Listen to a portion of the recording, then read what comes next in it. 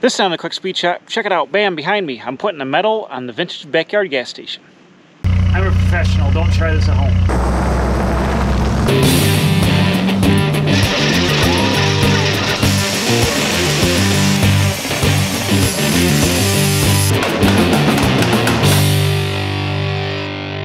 Alright, bam, here we go. It's an exciting day today. I got off work half day and I ran down. I got my metal for the building. Check this out.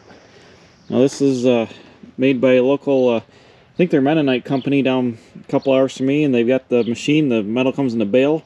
They cut it and run it through and puts all the ribs in it and stuff. They're super cool people.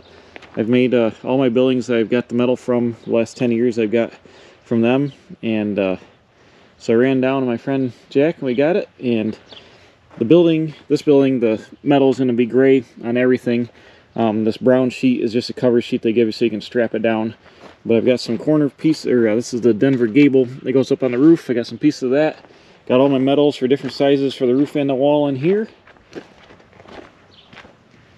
And then I got my trim in the back of the truck. I got the fascia trim, corner piece for the back wall, some Z flashing, and some couple of J pieces. So got all the metal here. And today in this video we're going to go Kirk and start putting this thing together. I love how they do this here. They put the color, the number 1, this is the 40-year painted, 40-year warranty, 29 gauge galvalume, and it puts your dimensions on here. So the back wall is 7 foot 8 inches, and it puts it on there, and then you can see 10 foot 6. That's my front wall and my one side wall, and then get the longer pieces there up to 14 foot for the 2 pieces of the roof. But it comes all cut out perfectly, stacked up, and you can see that's a lot of steel sitting there. I'm going to go ahead and start with the back wall since it's on top, and then we'll do the side wall and the interior front wall because they're next, and then the next one, the 12 foot 6, is the overhang, and then the 12 foot 9 and the 14 foot are the upper roof. Okay, let me show you the trim I'm using here. Up on the top of the panel I'm using a J trim, which that's the J like that, but I'm using it like that, and on the bottom I've got a bottom end wall section which goes under the panel, and then the water drips off here. I'll show you over here. So on the top here the panel comes up into the J channel like that, and sometimes you can use like a F and J, which will have a soffit piece, but I'm not sure what I'm doing for soffit, so I'm just using this on top. And then on the bottom your panel will fit on there, and that seals up the end of the gaps and lets water run down. So I've got the trim, upper J trim here under there, and I've got the lower all the way around. So I'm almost ready to put the panel on, and I'm going to have some kind of soffit up under here. I'm not sure what it's going to be yet. If I was using like plastic, like perforated soffit, I would use the F and J trim and be able to slide the soffit up in there. I think I'm going to use some old tongue and groove barn boards from my friend, so I'm not sure, but for this building it's going to be fine to run the siding up and then add the soffit later. One thing I do would want to box these corners in with some 2x4 scraps just to solid this corner up and seal it up, and then there's going to be one on the front and barn board on the front of this eventually. Okay, so I got all my posts all boxed in here. I just used some scrap 2x6 that was old and weathered. I didn't need to do anything, so just fill it up. I got that side and then the corner boxed in down there. So now we're ready to put metal on. I'm going to start on this side. I'm going to work this way because the wind comes out of the west, which is that way, and it comes out of the south that way.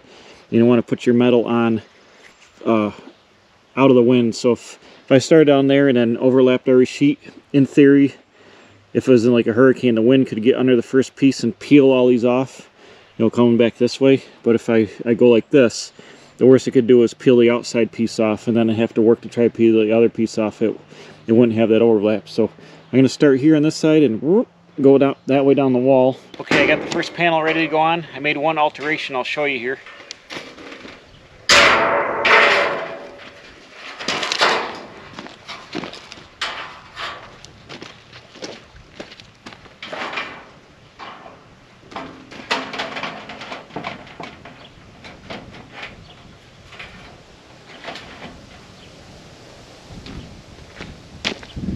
Of course, the wind wants to pick up the second I want to put metal on, but here we go. What I did is I cut the outside first rib off because this only this corner. I'm going to have barnwood on the front of my post. So I'm going to put a little piece of barnwood to make a barnwood corner. So I cut the first rib off with my sheet metal shears, and so that's gone.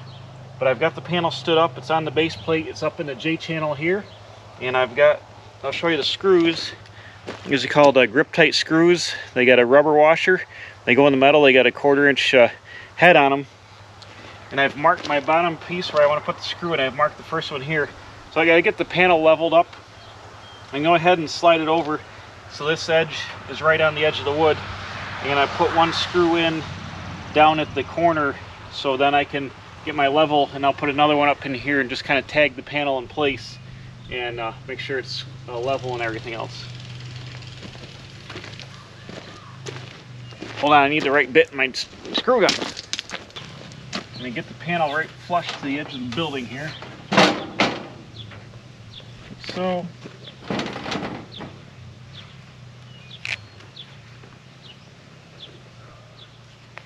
my first screw.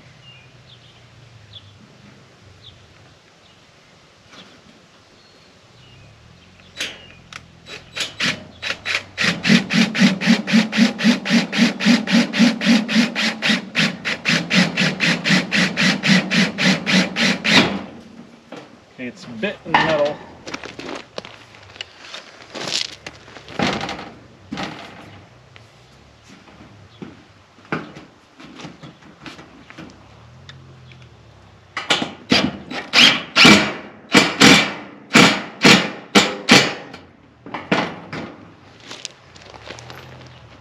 There we go. So I got one screw in. Want to drive the screw in until you get to the rubber washer. You don't want to super smush it, but you don't want to leave it loose. So I've done that. Now I can get my level, and I can plumb up the side of this at 4-foot level, and then I can put another screw in like here to hold it square.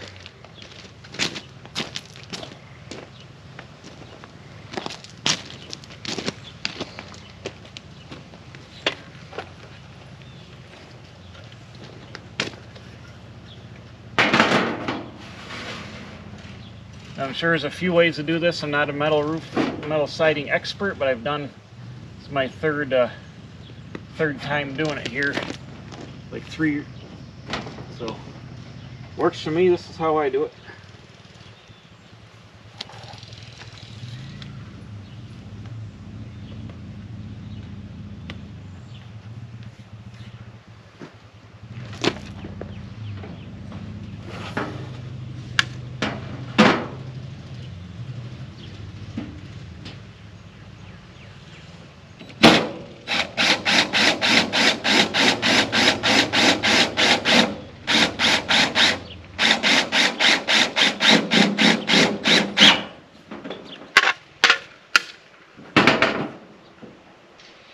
Looks good right there.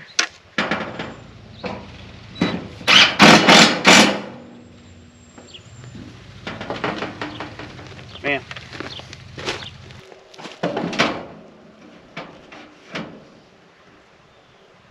Okay, my panel is perfectly plumb on the outside, so I'm feeling confident.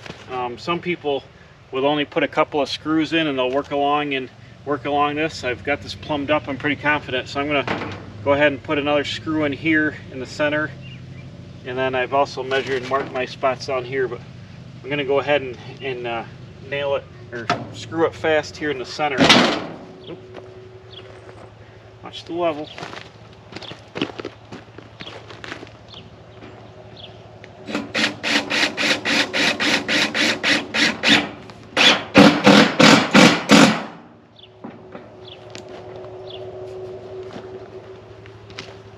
And then, like I said, that wooden trim will simulate here. The wooden trim will like just come around here and box in this corner and hold this corner fast.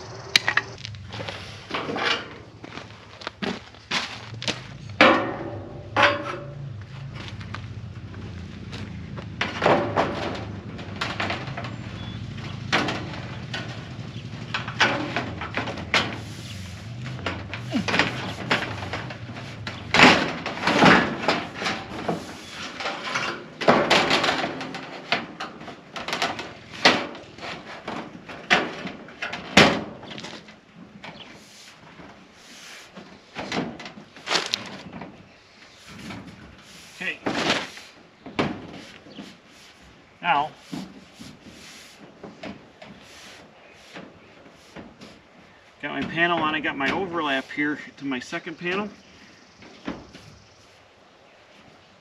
It wants to be tight, but not too tight, not too loose. So I'm just going to do it so I put the screw in, it mushes it down tight to make that seal. I'm going to tag one here in the middle and then true up my edge, make sure I'm true on the edge here.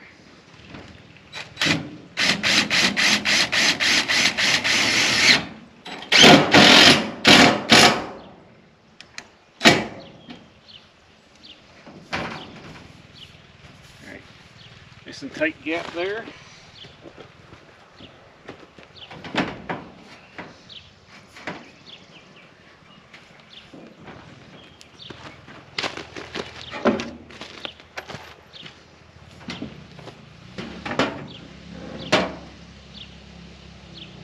Perfect.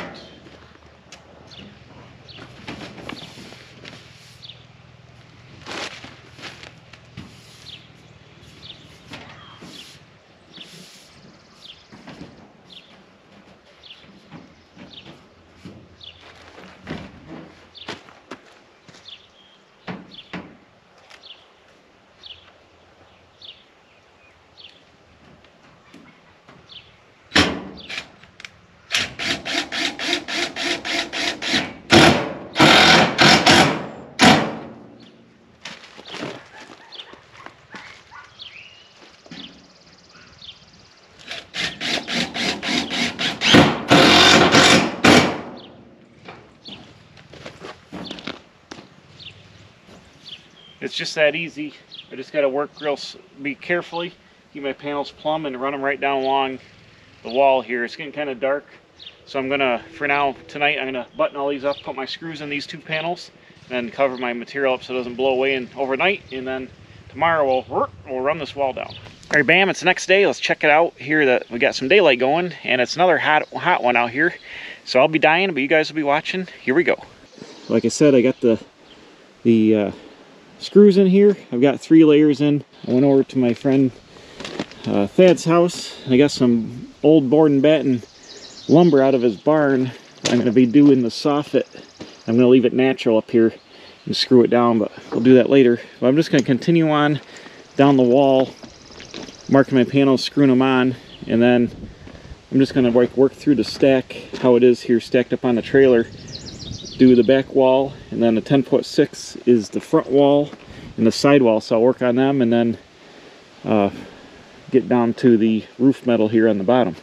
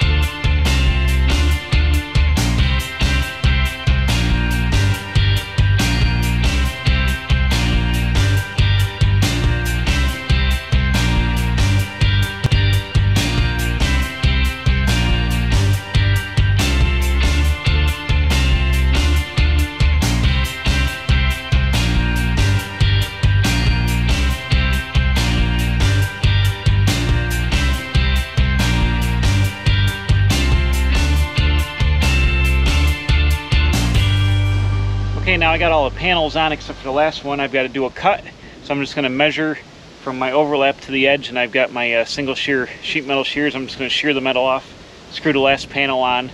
I'm going to go back later on and put some more screws along the top cord and then along the top, but I just want to get some panels on, so I'm going to half screw it together now, and then when I get it all done, screw the rest of it together. But you saw how it goes pretty fast, and as long as you keep it level, it works out good.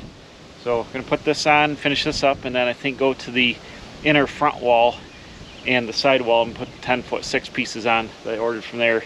It's going to be trimmed just a little bit different on the inside there, but not too much. But I'll finish this corner up and then we'll go from there. Right over here I got the first panel for the inside wall, and I've notched it. This is the outside. I did the same thing, cut the rib off, and this is going to go on the door frame. And I've notched it for the header piece, and I've notched because these go up around the trusses a little bit. So I'm about ready to set this in place. Got my bottom edge put on here, and then I blocked out the post here, so we're going to put it up here and see if it works.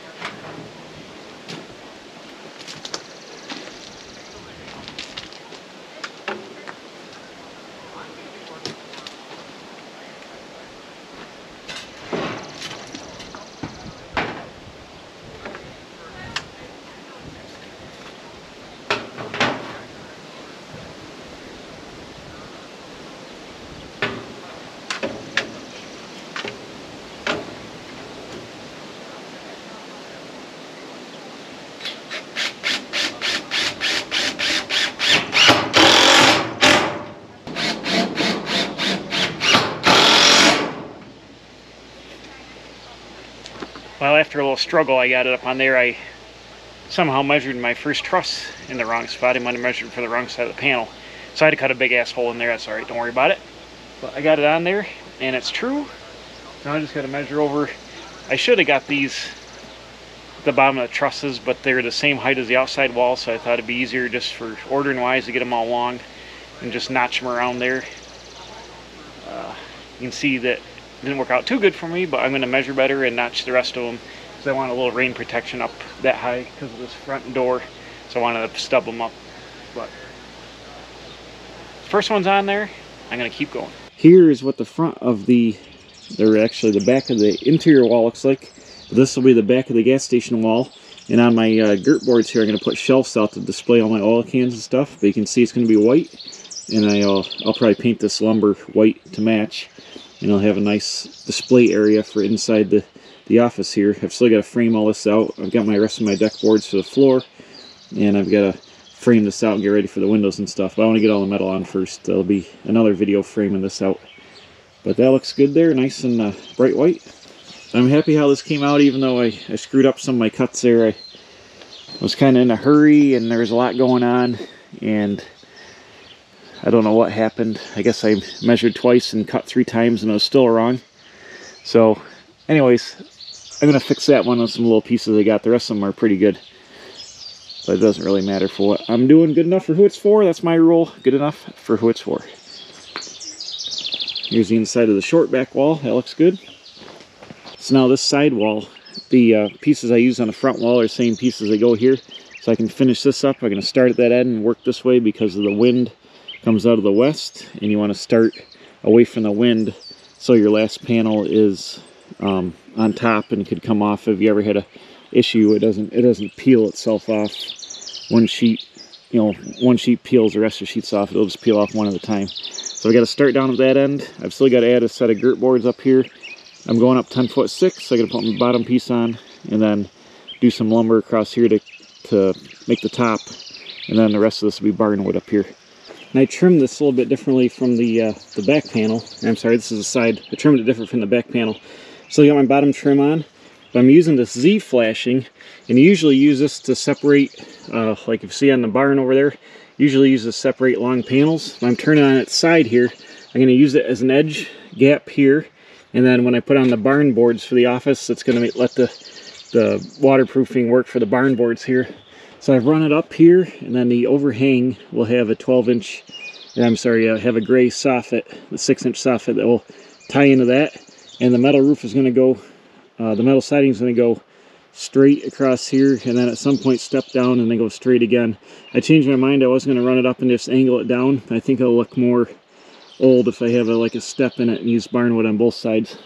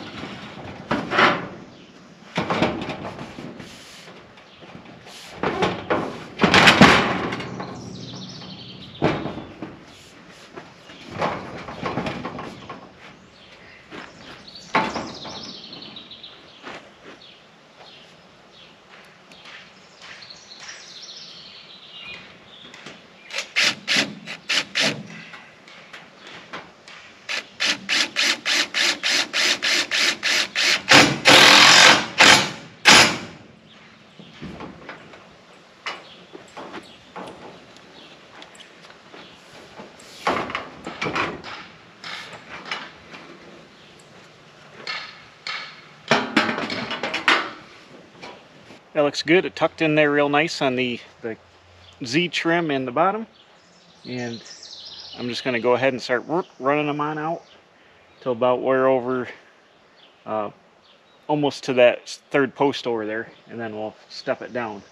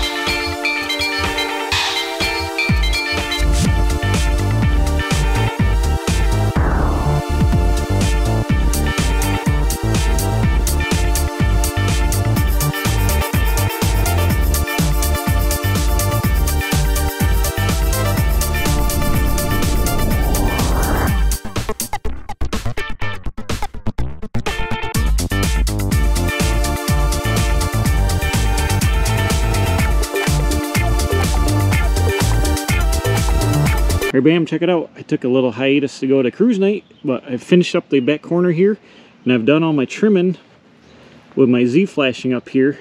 Kirk, kirk, kirk. And now the, the barn boards will have a nice edge, drip edge to fit on, and the water will run off the barn boards, off the drip edge and down.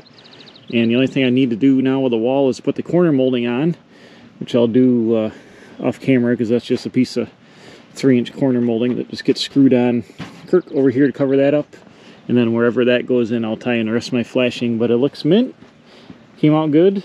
I had to add a couple extra boards up there to have the nailer edges for it, but this wall looks good. I think it's good. I was going to run the metal down at an angle, but I like it this way. I can use some more barn board and make it look like it's kind of designed that way, and it'll match like the stepped wall on the other side with the doors pretty much. So I like how it came out. Here on the inside, it's looking good.